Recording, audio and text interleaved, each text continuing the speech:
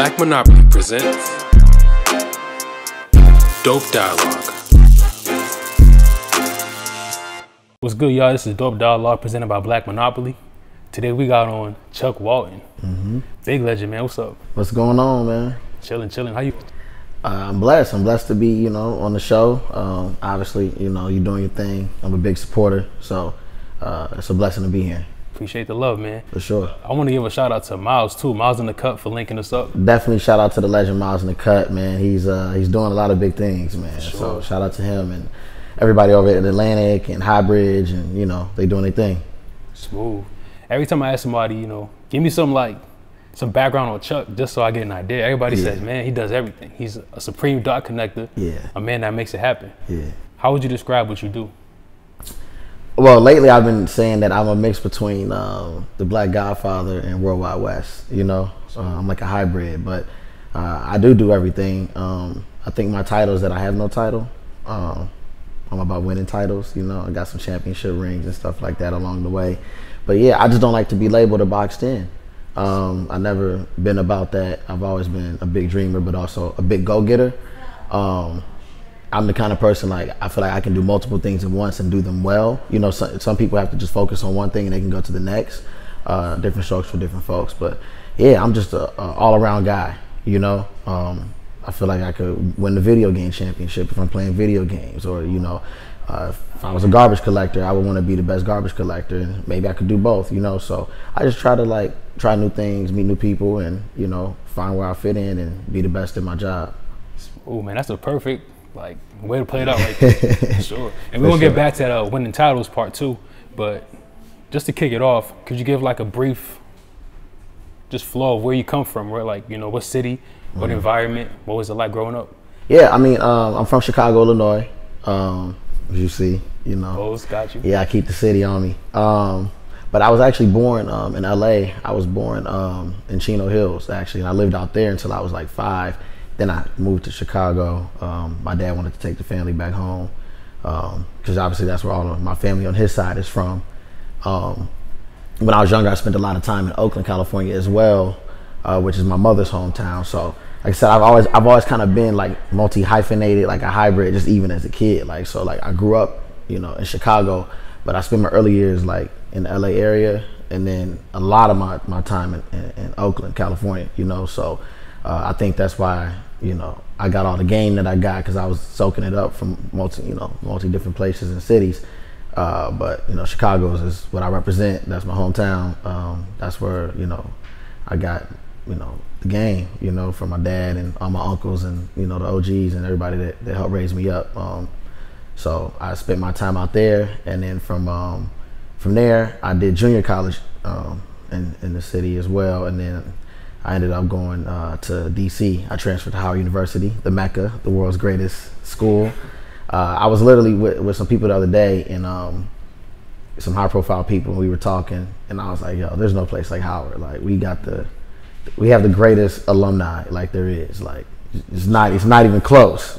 From politicians to actors, athletes, we do it all. So DC's like a hometown to me as well. Very special. Shout out to the 202, Georgia Avenue, Uptown. And yeah, I left DC and came to LA, and that's where I've been since 2014. So this is home now, Got you. So what about LA made you make it home? What made you settle down here? Well, like I said, I was born here, so I was always the kid back home in Chicago that was always well, I'm really from LA, you know what I mean? Because I rooted for a lot of the LA teams and stuff. My college team was USC, because that was my dad's team growing up. It was, I think, maybe the first sports game I went to. It was either them or UCLA. I always was into the LA sports scene. And then growing up in Chicago and being such a Michael Jordan fan, I was young when Mike was doing his thing, but we used to go to the games. I used to, go crazy, cry if we almost lost the game, But then, obviously, when Mike was transitioning out, Kobe was coming in, and I was that was my favorite athlete, almost even more than Mike. They like this to me, you know what I mean? Sure. So that was always the goal. Coming out of high school, my goal was to get into USC, and then I realized you had to have crazy GPA, and unfortunately, you know what I mean, I didn't take, you know, the books as serious as I should have, which is something I want like young kids to like, you know, look at and, you know, be on top of, which is how I ended up at a JUCO. So when I was leaving Howard, I got a job offer from the NFL Network, and then I did my math and did my research, and I was like, oh snap, looked up the location. It was in Culver City, so I put 2 and 2 together. I'm like, that's LA. And I was like, I was almost sold. I had like a lot of offers on the table, but it was just like, it was like my goal was to come back out here, but I didn't want to be one of the people that just came out here like just to come out here. I wanted to come out here and be set up to succeed. Got you. The good Lord made that happen. Smooth. So you said you got an offer from NFL Network. What was your major in college, and how'd you land that opportunity? Yeah, my major was broadcast journalism. So I was in the School of Communications, John H. Johnson School of Communications at Howard University. When I got there, you know, I got lucky because I met my mentor, a man by the name of Ed Hill Jr., who's like, there's probably very few people in the world that are as connected as him. I mean, like, it's like a short list.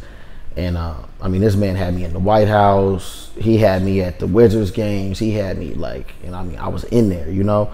So that's kind of how that happened. Like, I was a broadcaster. I got my first internship with BET, which was unpaid. They pay their interns now. You know, I was a little ahead of my time, but I learned a lot during my internship there. This girl named Successful Brim hooked me up with that. Shout out to her. I bumped into her in the club a while back, so shout out to her. She kind of like kick-started me in the industry side of things. And then Howard needed a voice to call their sports events, and they didn't have one in quite some time. In fact, they hadn't had one that I guess was like on like a serious level since Gus Johnson, who's now like the broadcasting GOAT. When he was doing it, the games were on tape delay, so they had never done it live because, you know, Howard is a HBCU, so we lack funds and things like that like, you know, the PWIs, you know, just have naturally. So we have to make do, you know, we got to turn sugar in the, you know, in the wine and, you know, do all that type of stuff. So one day, you know, Mr. Hill, they asked me that I wanted to take the role, and I was like, cool. I always wanted to be Stuart Scott and those guys. Like, that was always my goal, like, since I was little. So I took on the job. I didn't know, however, that they needed me to do the girls' games as well. So it was kind of like heavy duty, heavy lifting. So I broadcast all the women's games and the men's games, you know, basketball and football. It was the best experience, you know. So Mr. Hill and Ricky Clemens actually put that together for me for the Howard Sports Radio Network. So I became like the first official voice, and we were able to like do like the first live broadcast and stuff from the school. And we got a lot of people that were tuning in, and I just got to really cut my teeth. I learned a lot about just how to stay humble and how to be a team player, and just about the business. And I learned about just the tradition, because there were so many broadcasters that either went to Howard or got their start at the school before me, like Michael Wilbon, you know, Stan Verrett, Steve Weich, Gus Johnson, Daryl Ledbetter, Jim Trotter. Like, the history's strong. So I took the job very serious, and, you know, it was great, and it led to just a lot of opportunity for me. Smooth. How'd you score a mentor like Ed? You know, kind of how I met you, right? Just talking to people. I had a friend in college who was my best friend, and he knew him already. And so a couple days, he'll be like, man, come with me. I got to do this work study. And so, well, Mr. Hill is retired now, so I was like, what kind of work study is this? You didn't do any work, you know, because he was just cool like that. I was like, you just showed up and talked to him, you know. And I just started talking to him, but we would never talk about, like, you know, like work study stuff. It would just be about life, like music, Marvin Gaye. And I think he kind of saw us kind of like an old soul. And he was like, wow, where you from? And I said, Chicago. And, you know, he's well-traveled and a worldly man. So we would talk a lot about life and, you know, fatherhood and different things like that. And I think he appreciated the fact that, like, you know, I could spend time in his office without just chasing all the pretty girls in the yard all day long, you know. And, you know, before you know it, he just started inviting me out to, you know, family barbecues, and his entire family became my family. I mean, we're pretty much blood at this point, you know, me and the Hill family. And I had no idea, like, his relevance to just African-American culture and basketball culture, you know, the family. I mean, like, there's nobody that came through DC like that doesn't know who Mr. Hill is, you know. So shout out to Huck. We call him Huck. You know, without him, you know, there is no me. Smooth. Yeah. Speaking to you before, you clarified that broadcasting led to that championship, to that ring. Yes. Could you clarify, like, could you give that story? Yes. So, I mean, that was kind of cool. So, like I said, Mr. Hill and Mr. Clemens got me into, you know, the broadcasting. Right when I was about to graduate in 2014, like April 2014, Mr. Clemens invited me, and really he invited like everybody that was kind of like in the sports management, like broadcast department to New York. And it's funny, like a lot of the kids like didn't go for whatever reason, but one of my best friends, Serafina Hamer and Nakia McFarland, they took the trip because Nakia was from Brooklyn, so she wanted to go home anyways. So she's like, you guys can just stay at my house. And I was like, great. And, you know, we got these tickets to Yankee Stadium. We got to like meet the players, and they took us from the field, and we met all these big wigs. And I was just working the room, man. And I remember they went home. You know, women want to get themselves together. I was like, I'm staying up here, man. I'm in New York. And so I was networking at like every event, you know, before like the opening ceremony or whatever. And I got to meet Rob Manfred, who's now, you know, the commissioner for baseball, stuff like that. I was meeting all these people. And so I interviewed, it was like a seminar. So I interviewed with the White Sox. That's my hometown. My whole family is from the south side of Chicago. You know what I mean? Like my whole family, like, you know, the Robert Taylor Projects. So I was like, I gotta, you know, that's the crib, you know, I gotta. Sure. Then I interviewed with the Cubs reluctantly, but at that time I was open to even going back home, like post-graduation. So I was like, let me just see what's up with the Cubs. And I interviewed with this lady with the San Francisco Giants because my mother, like I said, she's from Oakland, but she grew up a diehard Giants fan. Her father, my grandfather, you know, they were really into baseball. So I just did it just so I could tell my mom, like, you know. And they also had one of the only African-American HR people that was at the conference. So I felt like I had to connect with my people. And so I told her about my mom's love for, you know, Juan Marichal was her favorite player. If you're a baseball fan, you know that name. And so the lady was like, wow, you know, I really like you. If you come to the Bay, I'll like hook you up with like the interview with like the people that run the team. And so I flew to the Bay and I interviewed with like 3 people. She was one of them. And the second person was a man by the name of Paul Hodges, who was like an exec at the team. And he was like, wait, so you do your own podcast, you do all of this? And this was like before podcasting was really like, you know, like, yeah, man, like I edit the whole 9. So he's like, yo, why don't you go to lunch with me? And I was like, man, I got a flight back to DC like after this. And then I remember like debating, like he didn't call me right away. I was like, me and my dad were riding around, like just riding around. I'm like, man, you know. So this man literally called me right when I was boarding the plane. And I debated like missing the flight. But then I was like, you know, if it's meant to be, it'll be meant to be. So flew home. He kind of called me one time. Nothing really came of it. So by then I had to make a move. So I had all these job offers because I had did this feature on this HBCU network that was launching. This man named Curtis Simons and these people did this big feature from BET. Like they followed me my last year of college. They followed me like around with a camera. And like, so in the feature, I shouted out my other mentor who basically, he actually got me into Howard University on some crazy stuff. And he ended up being like the last person to interview Michael Jackson. He just passed away a couple months ago. So rest in peace to Mr. Monroe. Yeah, he saved my life. But so I shout him out, do this feature. So like I'm buzzing now. So I got all of these offers. I ended up doing this big piece with Don Lemon on CNN and it went viral. And it was basically centered around Donald Sterling when he had said the N-word and like got alienated from the team. They had to kick him out, the whole 9. And I wrote this piece and it went viral, went #1. And so coming out of that, I had all these job offers. So when the guy from, you know, Paul Hodges didn't call me, I was like, man, I gotta go. But also luckily I still was working at ESPN 980 in DC at the time. Like I was working at ESPN when I was in school.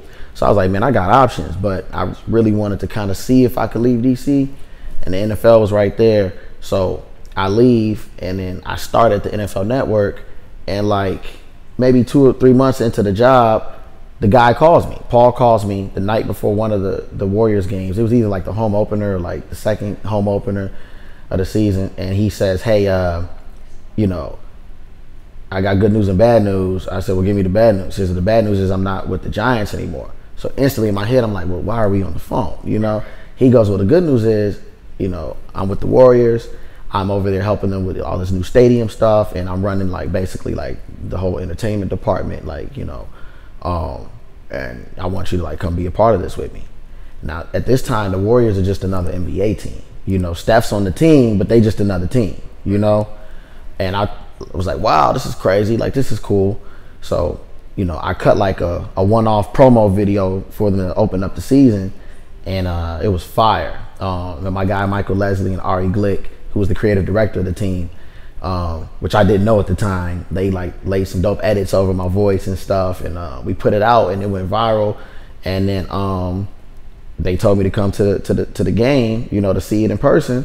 So I got the day off work, flew up to Oakland. They let me take my cousin Cordell to the game. And, you know, this is a kid that grew up in Oakland. You know what I mean? He's from the soil, from the turf. And, you know, we're 3 days apart. Like, we more brothers than cousins, you know? So I got to take him to the game. And look how God worked. The team they played that night was the LA Lakers.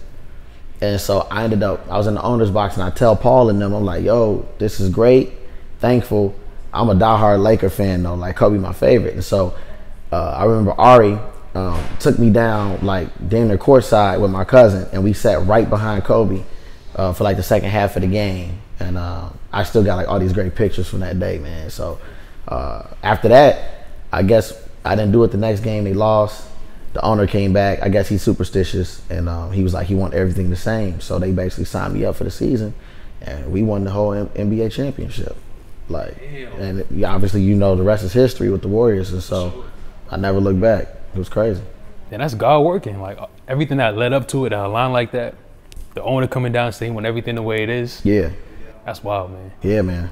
That's divine intervention right there. Yeah. So how did you grow and pivot from that and then maximize yourself to where you are now? Well, I stayed with them, you know, for a couple of years, and what was cool was like because I explained to Paul like that I couldn't move to the Bay because I had just signed my lease down here, one, and two, I just signed with the NFL, you know, so I was on contract. So he was like, you know, basically like they'll work with me, and so basically how I transitioned from that point on was, you know, I was able to like contract myself out with the team, but I still got all the staff benefits. Like the Warriors are just like A1 organization. So I basically went from there to I started picking up because like the bigger the Warriors got, the bigger my name got because I was affiliated. So like when I'm going to the games, I'm not, you know, I'm on the court, I'm doing all the same stuff that, like, you know. So I would go to events in LA and people would be like, oh, that's Chuck from, you know, Golden State, and I was getting introduced like that. And so I know how to like just kind of maximize each situation and keep networking. And so that would lead to just different opportunities. You know, I ended up getting a stint with TMZ Sports. Shout out to Van Lathan, and Michael Babcock and Harvey and Evan and everybody over there. So I was at the TMZ thing, and I was just stacking from there, meeting people, you know, doing cool stories, fun stories. You know, I went from there to you know, like these startup companies would start reaching out to me, just wanting me to do like quick video hits or like be like a brand ambassador, you know, giving you $4,000 or $5,000 a month just to do stuff like that, you know. So things would just start happening like that, you know. But I know how to get in the room and make the room work for me, you know what I mean? And I think that's how I kind of like transitioned. And then once I left Golden State, I had like a little down period, and then the Howard Network, a mentor of mine, had a connection with LeBron and Maverick Carter. My guy, he works at ESPN, Marcus Matthews, he went to Howard. You know, he's been working at ESPN for years. So he's, I mean, Uninterrupted is looking for, you know, a podcast producer. So he connected me to this guy named Andrew Hawkins, who just won an Oscar for Hair Love, and he's just won an Emmy. Like, Hawk is the man. But I had already knew Hawk because when I was at TMZ, I did a couple stories with Hawk. So like, you know, I knew him a little bit, you know, so he remembered me. And then there was this guy named Tunde, TD we call him, and they were kind of like doing the hiring process. So I went up to Uninterrupted, met with them, you know, at Brian and Mav's office. And then next thing I know, they gave me the gig. And so I got into the fold with them on the podcast producing side. And then I started bringing in some people like to kind of come on the shows. And Hawk was like, wait a minute, like, you should probably be on the athlete relations team because I have a lot of relationships. So they moved me from the podcasting. I kind of was doing both really. Like they still had me doing podcasting, but they moved me to what they call the AR team. With Jimmy Spencer and the guys. So I was working with them, booking athletes and bringing them in and getting them on platform for different things that we were doing, like the shop on HBO, Chasing Dough, all the dope stuff that they're doing over there. So that was a great experience, So, I did that, and then I ended up launching my management company, and that's how I kind of transitioned to where I'm at now. Got you. So before we touch on the management company, I'm pretty sure there's like a lot of working factors to it, but what's one gem you could drop about making the room work for you? Being strategic about the rooms that you go into. You got to get to that point early in life, early in your career. You have to know that no matter where you are at in your career, what position that you think you're at, people still have to respect you as a person. A lot of people are intimidated by the room. I'm never intimidated by anybody. I think I'm the greatest person to ever live. You know what I mean? So your confidence has to be on that peak, because without confidence, you're nothing. You'll shelter your own mind. So that's how you make the room work for yourself. You have to know you deserve to be in that room. And like I said, one thing I didn't like about LA when I first moved here was that I would be at these industry mixers or whatever, and people would walk up to me and they would go, "What do you do?" And I hate that, because it's one, I have a name, two, hello, good evening, you know what I'm saying? And three, it's does that even matter? I'm in the same space as you. We can get to that, but let's have normal human interaction and conversations first, you know what I mean? And then I'll tell you all the cool stuff that I'm doing, and then if it makes sense, then we can do some business, you know what I mean? But I want people to know who I am as a person first, because if we're gonna be, doing business together, it's very important that you know my character and where I come from and stuff like that. But yeah, you got to make the room work for yourself by going in the room with pure intentions and just knowing that you deserve to be there. No matter where it is. You could be in the White House. If you somehow make it in there, you deserve to be there. God put you there for a reason. So once you look at the game like that, the game slows down for you, and you just execute whatever vision you're trying to do. Smooth. Yeah. So onto the management company. What led you to creating the management company, and what tools do you need to create that vision that you have for it? Got you. Well, what led me into management was I kind of already was doing management for I was doing homeboy management, for a lot of my friends that are high profile athletes or entertainers, because I just like to help people, right? Wait, so you said homeboy management, what's that? Well, homeboy management is when I'm not monetizing my own skills, right? That's what I was saying, is I didn't realize my own strength and my own power, because I'm a talker, I'm a friendly person, I meet people easy, and I just like to help. So for years I've been helping a lot of big people for just the love. I was doing things for them because I was able to get access to certain rooms that the average person can't just get into. So to me, it's oh, you should meet this person. But then it's wow, this is a bag. This is I literally saw friends of mine that I was taking to these extraordinary events, right? And then I seen them go to that same event maybe a year prior, and I'm oh, you were already there, or their homeboy went that I know, and they're yeah, man, I paid this PR person $10,000 for that. So I was wait a minute, what am I doing? But again, I had my 9 to 5, I was doing my thing at Uninterrupted, and all these other great things I was doing. I have my the fantasy football company that I'm a part of with Tony Romo and Andy Albert. So I had different things where I wasn't thinking about that. And then one night I was actually in North Hollywood leaving a premiere, a Boomerang premiere actually, for a friend of mine, Bria Murphy, and from the Murphy family, and she was yo, we've been doing all these side things together, and she's I want you to manage me, because she's an actress into the art space and stuff. And I was wow, and I was well, let me sleep on it. And then I called her the next day, and she was serious, and I was well, I don't even know the first step. I was guess the first step is to get the LLC, come up with a name. And she was with my friend at the time, and he's yo, I'll hook it up, let's put it together, let's do it together. So we went into business together, and we started doing the management thing, and taking meetings for her art stuff, and that's when I got to really see the management space and what it really took, you know what I mean? So I did that for a little bit, and then then my girlfriend got pregnant, then the pandemic hit, and then that's when things was just kind of like haywire. You know what I mean? And then I woke up one day and I was like, we had the baby, and I was like, oh man, I think I'm kind of like leaning into more of the producing side, because you know, I was doing this management stuff, but like I was in these rooms where it was like people kind of wanted me to produce these things. So I was like, that might be a different situation. So that's when I ended up just doing my own thing, you know, parting ways with my partner, you know, mutual.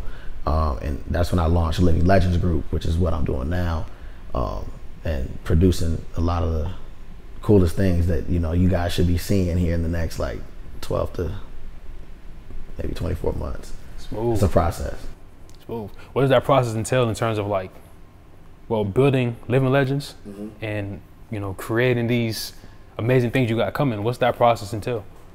Hard work, dedication, mental toughness, because, you know, I launched that company in the pandemic, you know, and the pandemic was a scary time for me because my best friend, you know, lost his dad to COVID, you know, which is hard.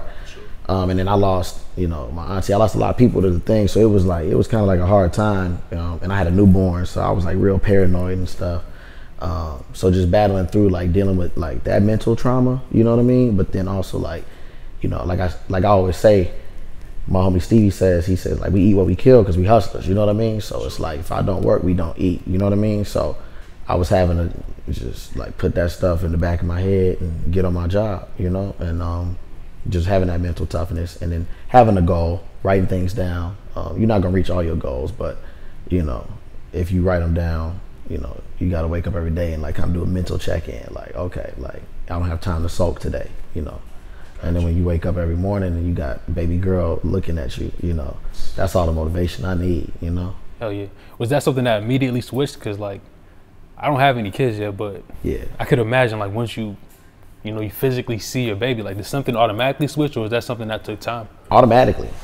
There's this clip on the internet of Tiger Woods' father. I think he's at like some banquet when he was like a teenager. You know, Tiger was like 18 or 19, and he's like, man, forgive me, but I get emotional when I talk about my son, you know? And like, that's how much I love my daughter, you know? Like, it's just like the feeling that I had when I first saw her. Because like when she like came out, like I was like the first thing she seen. I was like, oh my God, you know? And it was like instantly I felt like, you know, my life didn't matter anymore. Like my life matters nothing anymore. You know, like everything that I do is strategic so that I could set her up, you know, for her future.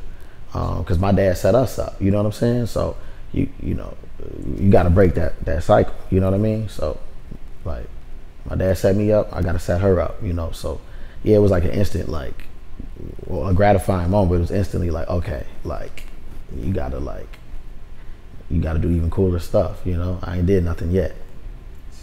That's a super like humble way to look at it too, because you've done a lot, but at the same time, you're also aware that you got so much more work to put in.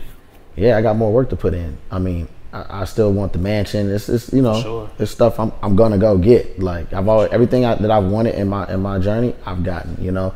And like, that's the most satisfying part to me is when I see somebody from way back, because you know, I know all these people, right? But like, I'll see somebody and they'll be like, yo, you did exactly what you said you were gonna do.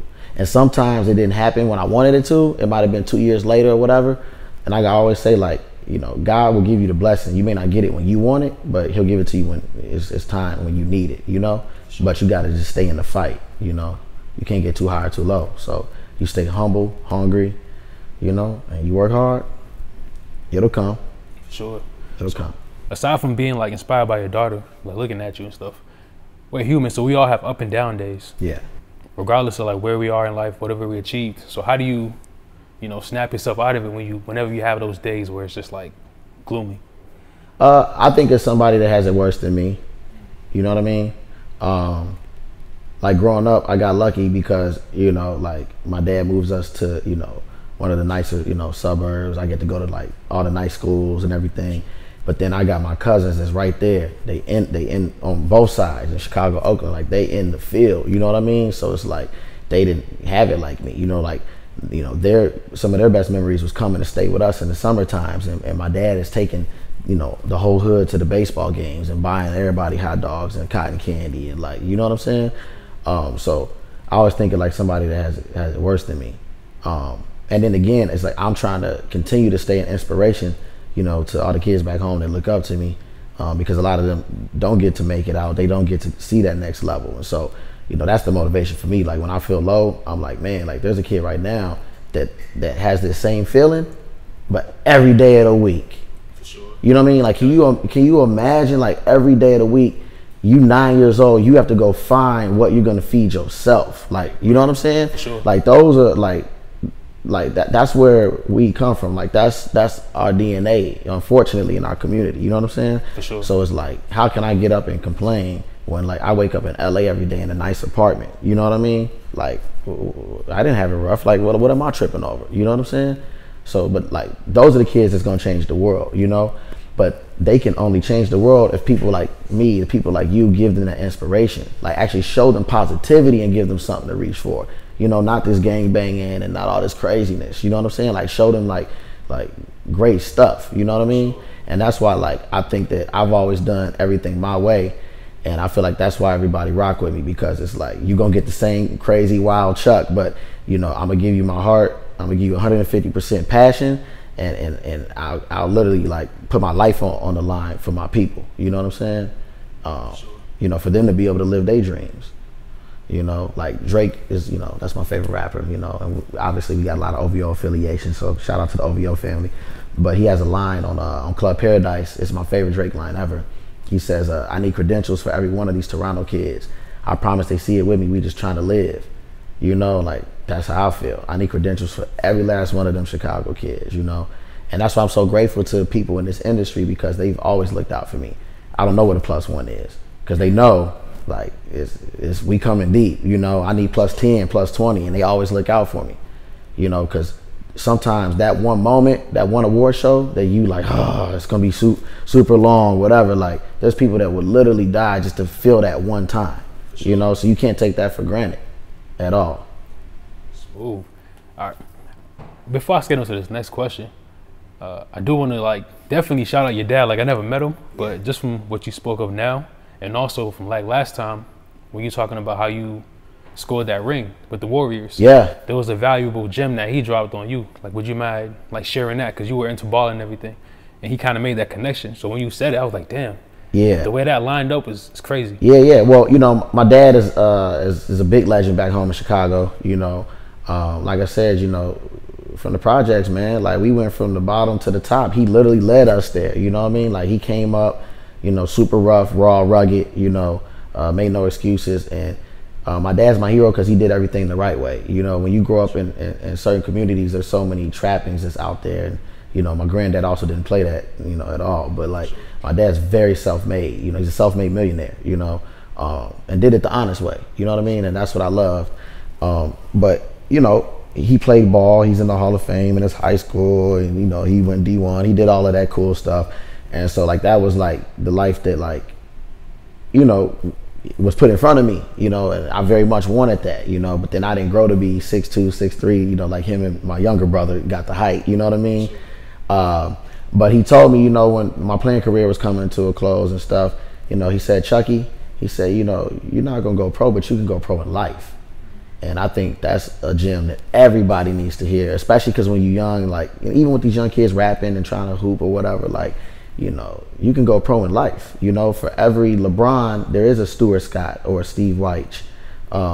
There's a Nicole Lynn, she's killing it. African-American, agent, she out here and doing her thing. She just went over to Clutch Sports, so congratulations to Nicole on that move.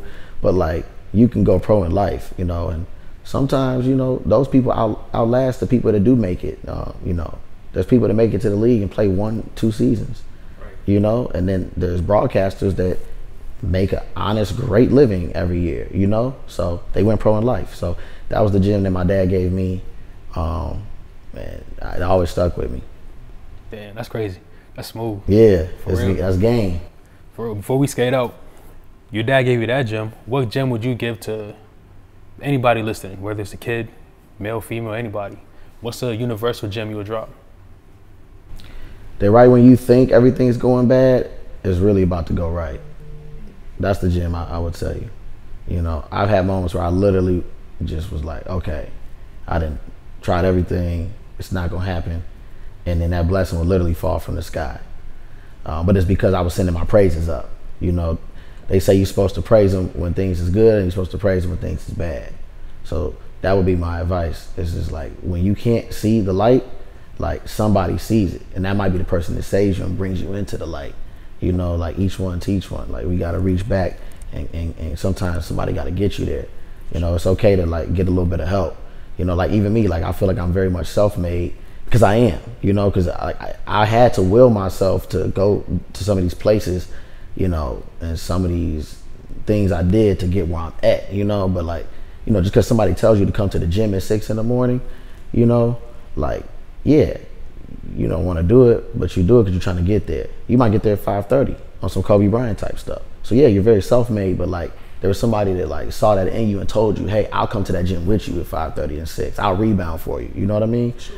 So it's like, you know, when you can't see the light, somebody sees the light in you, you know, so don't give up. You keep pushing forward, man. And my old coach back in high school told me, excuses are the nails that built the house of failure, so don't make them, you know, because nobody wants to hear them. Just keep working, you know. That's all people respect is that work. It's the reason everybody want LeBron to go get more rings, you know what I'm saying? It's like one ring really should be enough. If you're a champion, you're a champion. They can't take it from you. But people just respect more and more wins. And that's what I'm gonna go get, and that's what we all about. Hell yeah. Yeah. That's dope. Shit. Anything you want to shed light on, like anything you want, you know, got coming out? Yeah. We have a really big book deal coming out later this fall. Yeah, with one of the best players in the NFL. So look out for that. It's about his life story. He's got a crazy life story. He's such a wonderful dude. So we got that coming out, and then hopefully that'll lead to some even bigger things for him. I have a big time TV special that should be dropping end of this year with one of the youngest superstars in the world that I'll be co-producing. So look out for that. And I have a documentary that probably will come out next year with a hip hop icon that we're in the process of taking to the market right now. So those are 3 things that are coming. We just launched our day party series, the Soul Sunday, you know, parties that we do. We went global, you know. Gotta pull up. Yeah, we gotta pull up. Everybody come out. We did the first one this past Sunday and we sold it out. So shout out to everybody for just supporting me, man. Like that just was like, I haven't even got time to reflect on that, but ain't got time for reflection. We trying to win multiple titles, you know. But we got that coming. So shout out to Cole and to Julian and everybody on the team that's supporting that, and Alana and everybody. So yeah, those are some of the things that I got coming, like currently. And then, you know, my daughter just started her music class, so you know, she might have a gift, man. She's doing some things that are like abnormal for a 1-year-old musically, so you never know where that may lead. You know, get daddy some of that Matthew Knowles and Joe Jackson money, you know. For sure, man. But yeah, that's it, man. You know, just trying to stay out the way, stay happy, stay healthy. Dope, man. Thank you for giving your time, your energy. For sure. Just value in general. For sure. Matter of fact, where can people follow you too? Like, yeah, Twitter is at Chucky Walton, ChuckyWalton, and then Instagram is at Instagram Chuck. You know, Instagram Chuck. So make sure y'all follow, man. Yeah, tap in there, man. And yeah, if anybody ever needs anything, man, feel free to DM me, and you know, I'll definitely, you know, reach back. Dope, man. But once again, thanks for giving your time, your energy. Man, thanks for having me, man. I love the show and what you're doing, bro. So thanks, it's truly an honor, man. I thank you. Appreciate it, man. With that, dope dialogue. We out. Hey, we gone. Smooth. Shot-town. Appreciate it. Boy, you know I got you, bro. For real, man.